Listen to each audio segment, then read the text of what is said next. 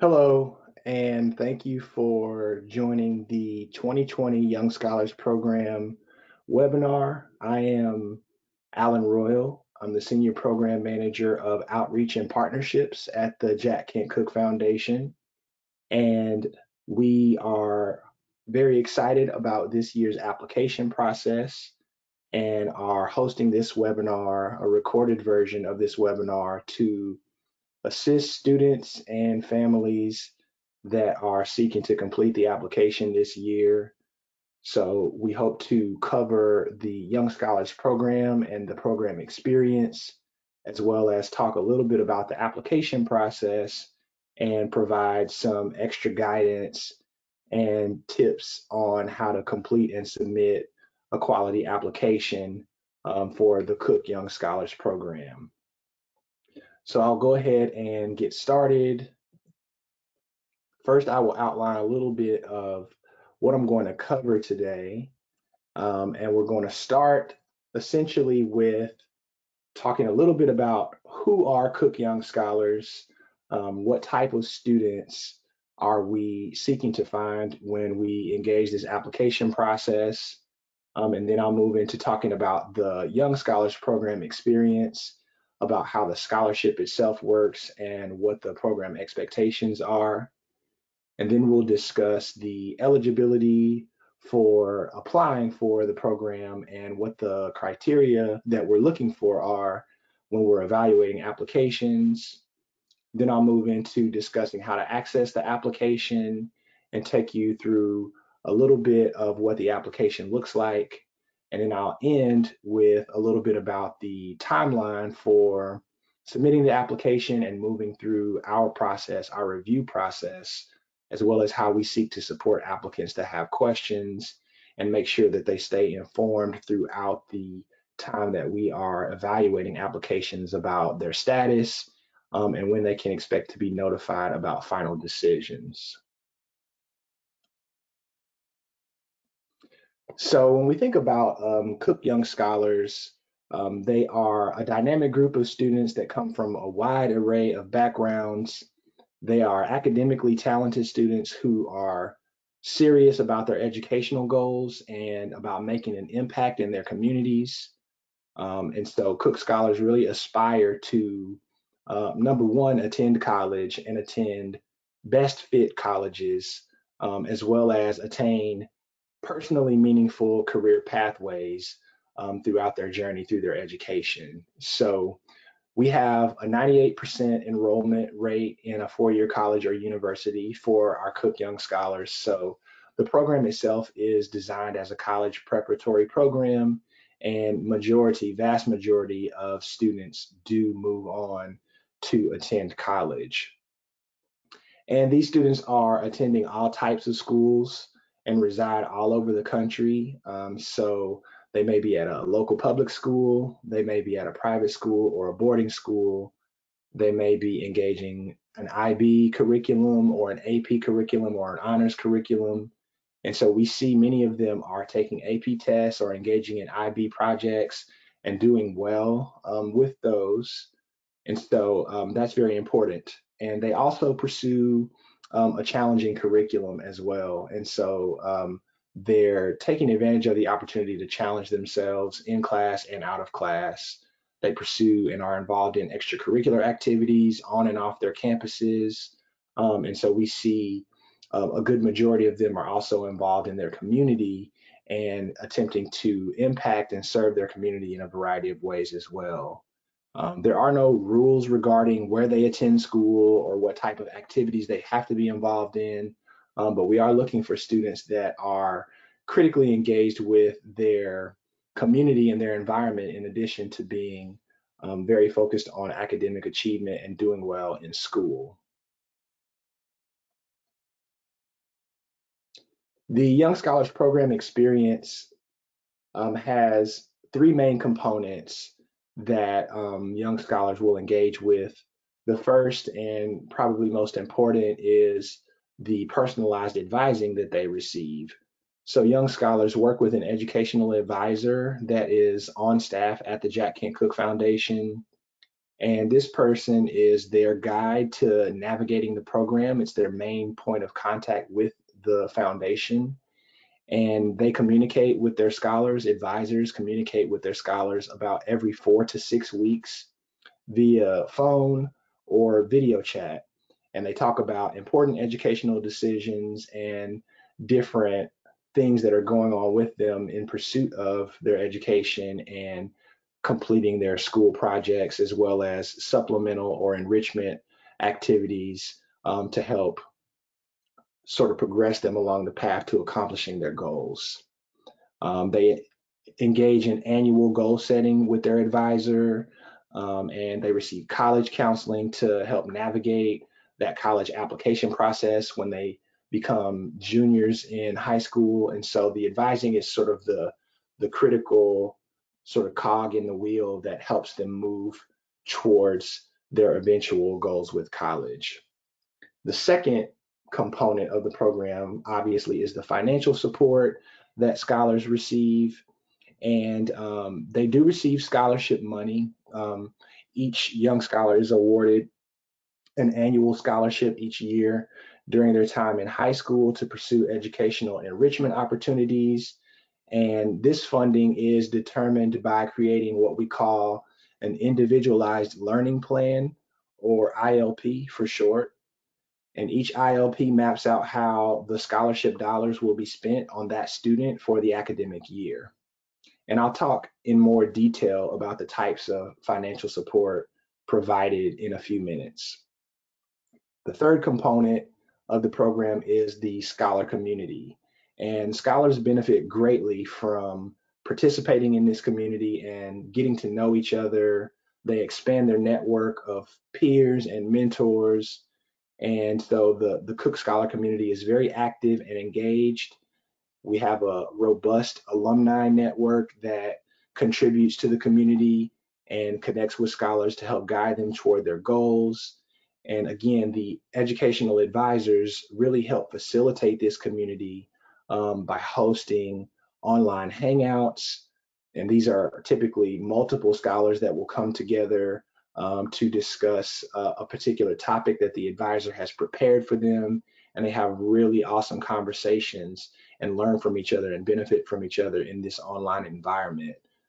They also have group meetups in their hometowns or in their local communities. And so many times advisors will visit scholars in person, or the foundation will host events that help bring scholars together in this community and give them that opportunity to continue to get to know each other and network with each other. So the scholar community is also a very critical part of the program experience. And we expect scholars to be able to take advantage of all three of these components in order to maximize their time in the program.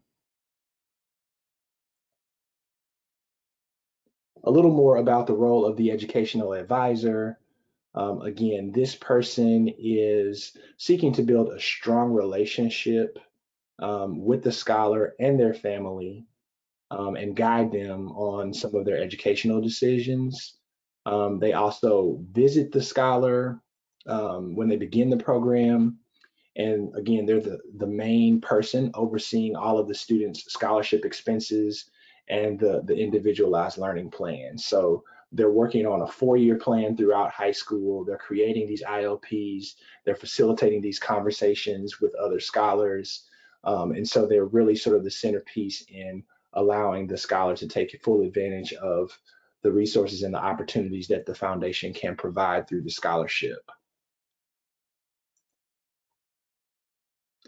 As I mentioned previously, that support, that financial support through the scholarship, um, happens in a variety of ways. These are a few examples of the types of educational items that the scholarship could potentially pay for.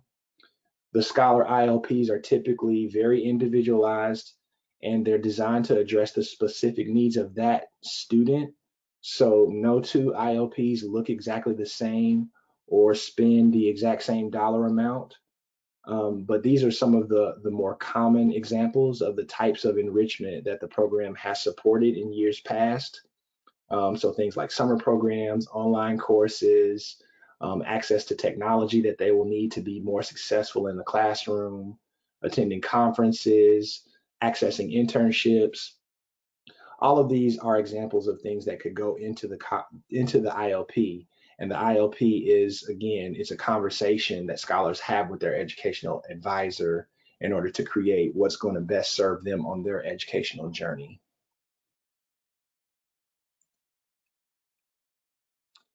A little bit more about how the community comes together, the Young Scholar community. One of the ways that we do this, one of the biggest ways that the foundation and the Young Scholars Program advisors and team do this is through Cooke-sponsored summer programs. And so initially, when scholars are accepted as a Young Scholar, they will have the opportunity to attend an event called Welcome Weekend after the summer of their 8th grade year. And this is a 4-day weekend, a residential experience where each Young Scholar and one parent or guardian are invited to the campus of the University of Pennsylvania, and they spend time getting to know the Young Scholars Program staff and sort of experiencing an orientation to the program. So they have the opportunity to learn about what they will be doing over the course of the next 4 years. And immediately following Welcome Weekend, the parents will go home and the scholars will stay on the campus of UPenn and attend their first residential summer experience in the program as a cohort. So as an entire group of new Young Scholars, they will attend that summer program together and begin to learn leadership skills. They'll work on a project together that they will present as a group, as a small group. They're broken into different groups based on interests, and they present about this project at the end of the program. So it's sort of like their initiation into this residential summer experience if they have not had the opportunity to experience something like that before, as well as it helps build that cohort camaraderie and allow them to get to know each other and again understand what that summer program experience should be like so they can continue to take advantage of it throughout the rest of their time in high school.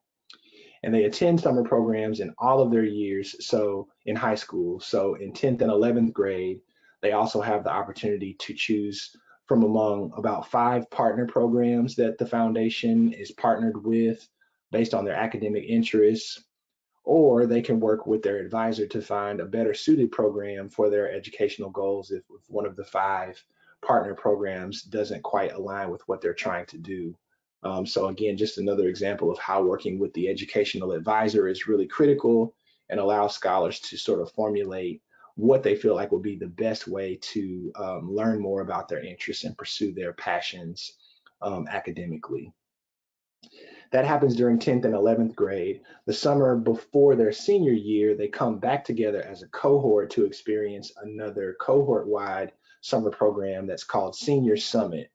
And in this program, scholars will research alongside university faculty and graduate students across a variety of fields to get a more hands-on experience related to their interests. And then they also begin planning for the college application process in the fall as well. And so they have the opportunity to collaborate with their advisor who visits them during their time at Senior Summit and begin to make plans for those next steps moving into the college application process.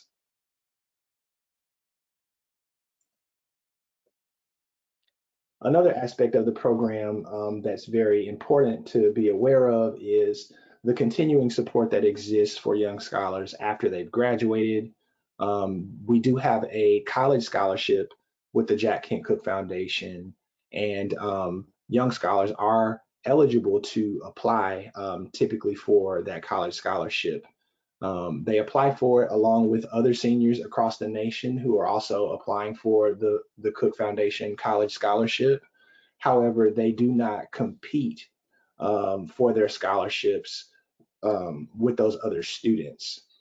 The expectation is that the young scholars will have the opportunity to receive that college scholarship if they've engaged with the program throughout their time in high school and they submit a strong, complete application. And that scholarship does award up to $40,000 per year for 4 years. So it's a very generous scholarship. And our goal really is that young scholars would receive it and be able to take advantage of it and hopefully graduate from college debt free. But again, they do have to apply for that. It's not an automatic award by becoming a Young Scholar, but we fully expect them to be able to take advantage of that when they become seniors in high school. Okay, how do you know if your student is a good fit to apply to this program? Well, you want to start with the eligibility requirements and make sure that your student meets these requirements. They need to meet all of these requirements in order to submit an application. So they should currently be in the 7th grade and entering 8th grade in the fall of 2020. In terms of their academic achievement, we expect them to have made A's and B's only since the beginning of 6th grade. So we'll ask them to submit report cards from 6th grade and that first semester of the 7th grade to see what their grades have been like. They also need to be residing in the United States or a U.S. territory and plan to attend college in the United States, or plan to attend high school in the United States. And finally, they need to demonstrate unmet financial need. What we mean by this is families that are eligible to apply for Cooke scholarships need to earn up to $95,000 per year or have $95,000 adjusted gross income on their tax returns in order to be eligible. This is sort of our cutoff for demonstrating unmet financial need. So if your student meets all of these eligibility requirements and you feel like they would be able to take advantage and be excited to take advantage of the experience that I've described previously, then they definitely should consider applying. So once they've submitted an application and we begin the review process, this is the set of selection criteria that we are evaluating when reviewing the applications. First and foremost being academic achievement. It is an academic scholarship, a merit scholarship, as well as a need-based scholarship, but it is defined by their achievement first and foremost. So we expect them to have a strong academic record that we evaluate from not only their report cards, we'll also ask for standardized test scores, and we will ask them to submit recommendation letters from their teachers. So we'll pay attention to those factors as well as their love of learning and their intellectual curiosity, and we'll determine these factors based on their responses to the short answer and essay questions that they complete in their application. Additionally, we're also looking at a few other factors. We want young scholars to be well-rounded individuals, well-rounded students and people. So we look at things like persistence. What we mean by persistence is demonstrating that determination and that perseverance in the face of challenges, and demonstrating an ability to set and remain focused on goals. So it's not an adversity measure in the sense that we are looking for students that have encountered the most adversity. We recognize that many students have dealt with all types of obstacles and challenges, and we are interested in how they respond when met with an obstacle or a challenge, but we're not interested in measuring those challenges and those obstacles against one another in order to decide who we will select. In addition to persistence, leadership is also a critical element that we're looking to find. What we mean by leadership is a demonstrated ability to positively influence others in and out of school. So these students will identify, problems or issues and really like to seek to take initiative to work towards solutions to problems. So leadership can be defined in a variety of ways. It doesn't necessarily just mean that they are holding an office in a student organization or the president or the head of some sort of community organization. It could mean that. It could be that they're demonstrating leadership in their church. It could be that they demonstrate leadership in their home and in their family dynamic. So the applicants will have the opportunity to explain how they are a leader in their own communities to us in the application. And then finally, service to others. What we mean by this is we're seeking to select students that have created opportunities for meaningful service to others by seeing a need and fulfilling it voluntarily. It's not something that they're required or expected to do, but it's a part of their passion and a part of what motivates them and inspires them to want to leave their impact on the world. And so there are a variety of types of services as well. This could include advocacy, this could include fundraising or collection efforts, this could include volunteer service, it could be service and educational programs, it could look a lot of different ways. So again, we're asking the applicant to tell us about their mindset towards service, how they've created that in their own lives. And we recognize too that students that are in middle school may not have had a ton of opportunity to do this. So we're very interested in their ideas about this, not only just the things that they've already accomplished, but perhaps what they aspire to accomplish, what their vision for service to their community and to others might be.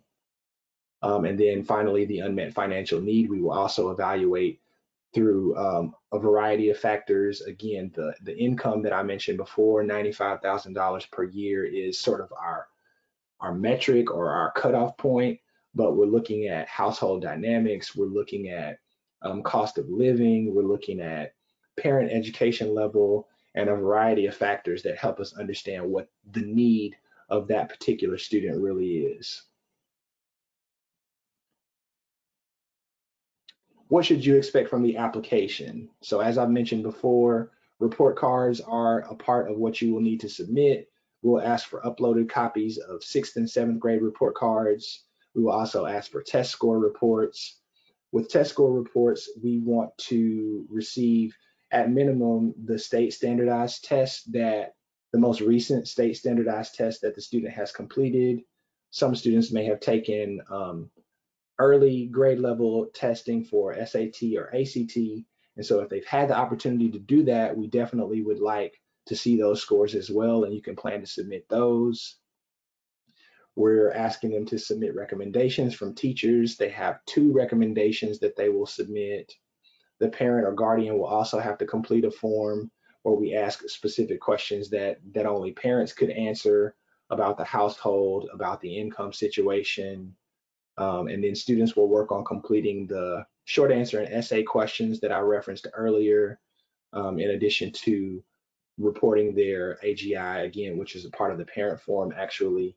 So these are sort of the key components that you will have to prepare to pull together to submit with your application, in order for us to fully evaluate and have a complete application for that student.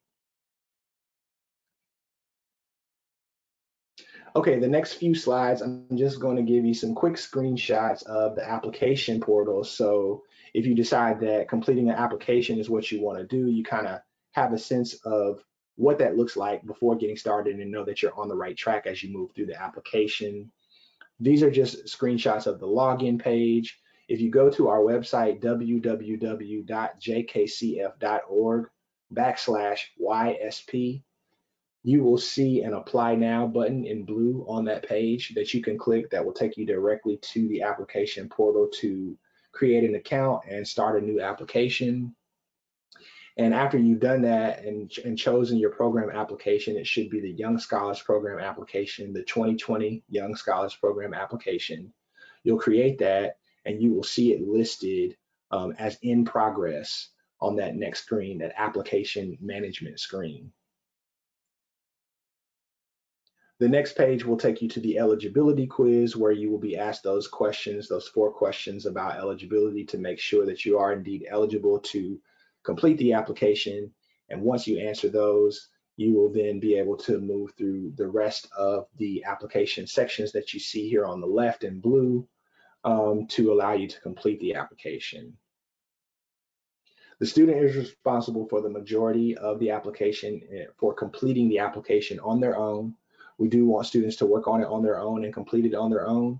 Again, recognizing that middle school students will have support from teachers and from parents, but they should be the ones driving the application, certainly the ones that are writing their essays, completing the honors and awards, activities and interests sections, and telling us their true perspective and thoughts as they're completing the application. In the parent information section, the student will also enter their parent email address, and an email will actually be sent to the parent to complete the parent form. And so This is important to know that the student will have a role, but the parent will be the primary person completing this form. So just be sure that you're aware that the parents will have a section that they'll be responsible for completing and submitting that is within that student portal. So they might need to, guide the student as they're working through the application to make sure that they do this part correctly. And similarly with the recommenders, the applicant will have the opportunity to essentially send an email to their recommenders, and it will notify them that there is a student that has requested for them to submit a recommendation on their behalf. The best advice I can give here for students completing the application is to connect with your recommenders before sending them the email invitation. Have a conversation with them, let them know your plans to submit an application, ask them if they would be willing to submit a recommendation for you, and then go in and enter their information so they can expect to receive the email and be looking for it and complete the recommendation in a timely fashion.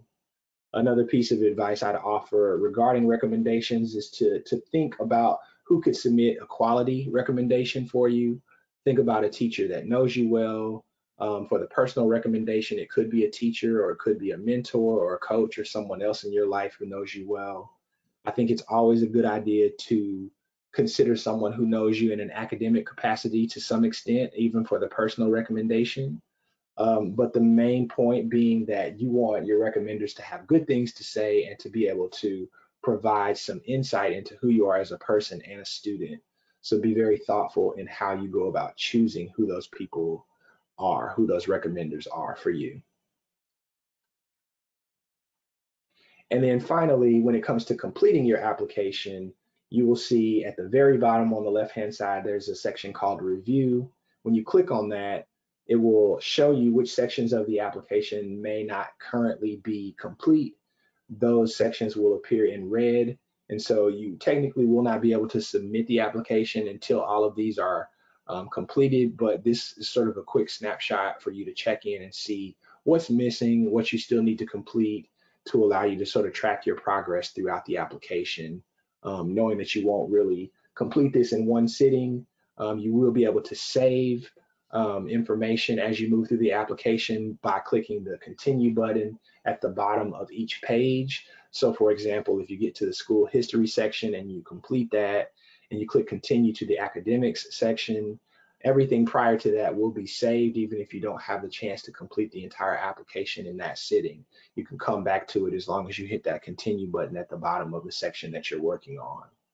So this review section can be really critical in allowing you to make sure you complete in a timely fashion and get everything submitted that you intend to submit.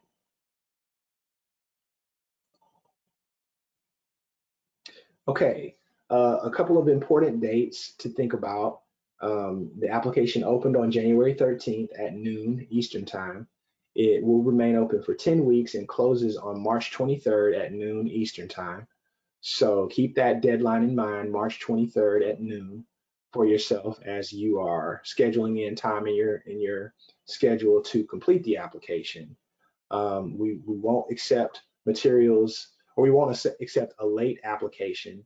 There are some instances where we can accept certain materials a little bit after the deadline. If you have technical difficulties uploading or submitting things, we can accept them a couple of days after, but shortly after the deadline, we will begin the review process. And once we've started reviewing the applicants, we will not be accepting any more materials in order to remain fair in our process of judging each of the applicants, reviewing each of the applicants, that they're all working on the same timeline. And so between the end of March, beginning of April, and July, we will go through the first phase of review, where we will have admissions experts from across the country evaluating every single application that we receive. We do a committee-based evaluation process, which means that at least 2 people will read every application in its entirety and make a decision. We'll review and score that applicant, and then we will move to select a group of semifinalists by July. The semifinalist group typically has anywhere from 400 to 500 students in it, and we will notify students that they have become semifinalists. We will notify all applicants of their status in July so everyone can know what's happening moving forward. And then we'll enter the second phase of the review with the semifinalists, where they will go through a second round of an application read with the Jack Kent Cooke Foundation staff. And we may reach out to the student and family to request additional materials.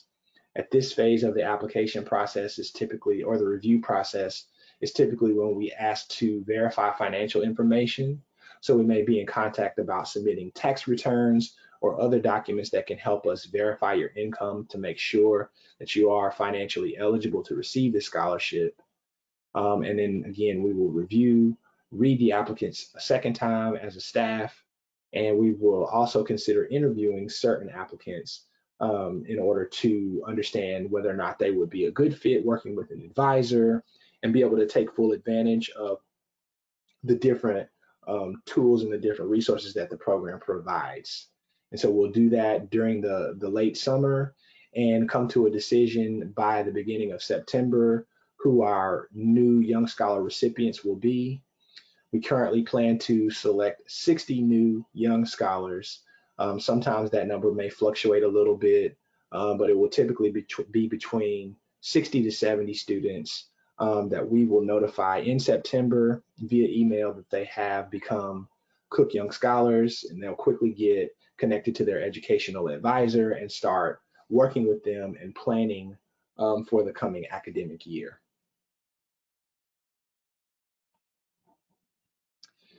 Okay, so a couple of points for additional help as you're working on your application.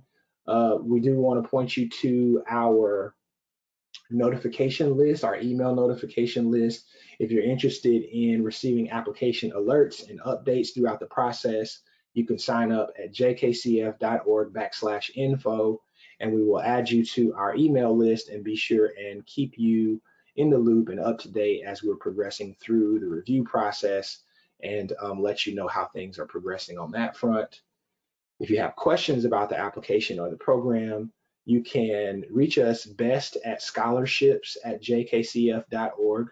Please email us. We are responding to email within 48 business hours. So that's the timeline we typically work from in getting our responses to your questions out. I would say email is the easiest way to get your questions answered. We have a limited capacity on staff, and so we can respond to email a little easier than we can phone calls. However, if you do need to have a conversation or it's easier for you to reach out to us via phone, you can reach us at the toll-free number 800-941-3300, and we can answer your questions Monday through Friday from 9 a.m. until 5 p.m. Eastern time via phone. So please do reach out to us via phone if you need to, but I would advise starting with the email, and we will respond to questions as much as we can via email throughout the application process. And finally, if you are a social media user and would like to get a little bit more insight, a little bit more understanding of the Cooke Young Scholar experience and the Jack Kent Cooke Foundation as an organization, please follow us on Twitter and on Instagram at the JKCF is the handle. You can also find us on Facebook, Jack Kent Cooke Foundation on Facebook. But our social media accounts are really cool. We have a lot of scholar stories that we share via these avenues, updates about what's going on at the foundation and what's going on with the application process for our scholarships. So it's a good way to sort of see what's going on if you're an active social media user, and hopefully, can engage with scholars and engage with staff on those platforms and gain some information and some knowledge that way as well. So that concludes the webinar. I thank you very much for viewing this. You can return to it and view it at any time throughout the application cycle. You can share it with other students or educators that might be interested or might be a good fit for applying for the program. It should be available to you. It will be available on our website from now until next year when we create a new webinar for next year's application. So take advantage of sharing this and accessing this as often as you need to. And again, if you have questions that were not answered or covered during the webinar, please email us at scholarships@jkcf.org, and we will do our best to answer your questions. Thank you so much for viewing this webinar, and I wish you the best of luck in your application process, as well as all of your educational endeavors.